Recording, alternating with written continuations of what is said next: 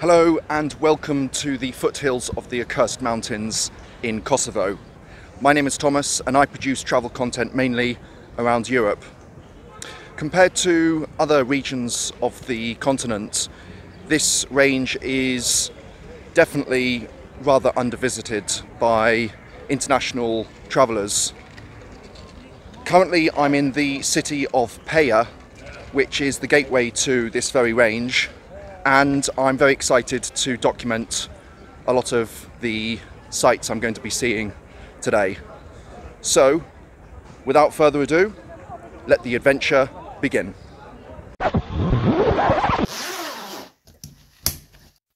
As I set off from this mountain city, I take a short 3-kilometre hike to the Tibetan Bridge, marking the start of my Via Ferrata route.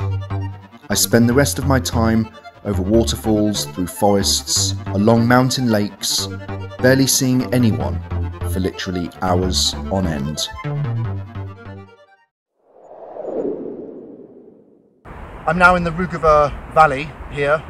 It's considered to be one of the longest and deepest in Europe. It measures anything from 650 to 1,000 metres, and as you can see the river below me here, it hosts a gamut of surprises from caves and of course the Via Ferrata, which is what I'm doing today.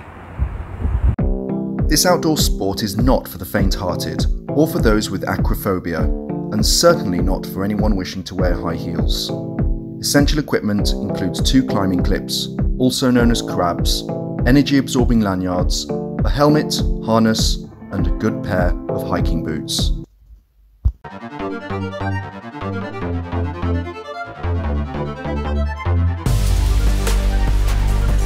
This is one of the beautiful mountain lakes in the Rugova Valley. It's about 30 kilometers from where I started out earlier, and as you can see, it's absolutely gorgeous. The pristineness of the water, the tranquility, and of course void of any hikers apart from myself and my guide I came with today. It's approaching the middle of summertime and you can still see patches of snow up on the ridge there. This is my friend Boran, and we're heading now to the second lake on our journey through the Rugova Valley. Boran's a very experienced mountaineer. He's done all sorts. In fact, he even cycled up here, didn't you, Boran? Yeah, also went down mountain biking. That's incredible. And you also do a bit of rock climbing? Yeah. And how long have you done these for? 3 years, 2 or 3, something like that. You're very lucky to be in such a scenic part of the world. Yes. This is the second lake in the Rugova Valley. It's in fact a glacial lake, and of course earlier in the year it would have been somewhat larger in surface area. It's extremely cold to swim in. One of the things I particularly like about this part are the number of wildflowers punctuating the mountain slopes. Quite a lot of loose rock. The ridges are somewhat steep, but anyone with a moderate level of fitness can easily manage these without too much trouble.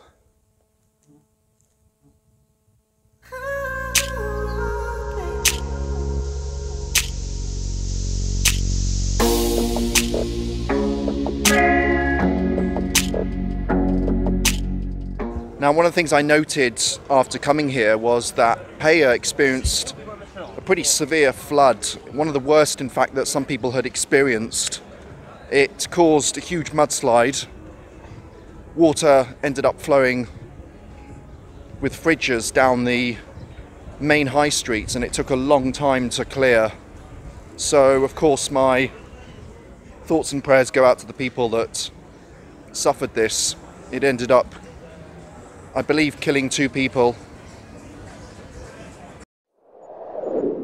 Apart from the mountains, Peja is a city worth visiting.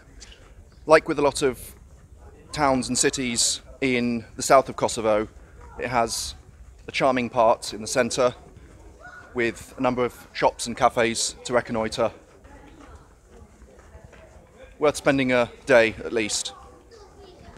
After spending a bit of time around town, befriending locals, breathing in the mountain air, and getting up close to a number of small waterfalls, I took advantage of a rainy day by checking into the 5-star hotel Dukagjini. Like with the mountain slopes, I had most of the leisure centre to myself. Staff here were amazing, and my mountain-facing room was a perfect place to unwind and reflect on times old and new. Details about the hotel and operator I used for the Via Ferrata can be found in links at the description at the bottom of this video. That concludes my journey through the Rugova Valley. I definitely consider this to be one of the more memorable experiences I've had through Eastern Europe of late. Lastly, if YouTube don't give you any notifications about new content I produce, please dip into my channel every so often. I am hoping to produce videos more frequently than I have done. In the meantime, enjoy the rest of the summer, and you'll see me very soon. Goodbye.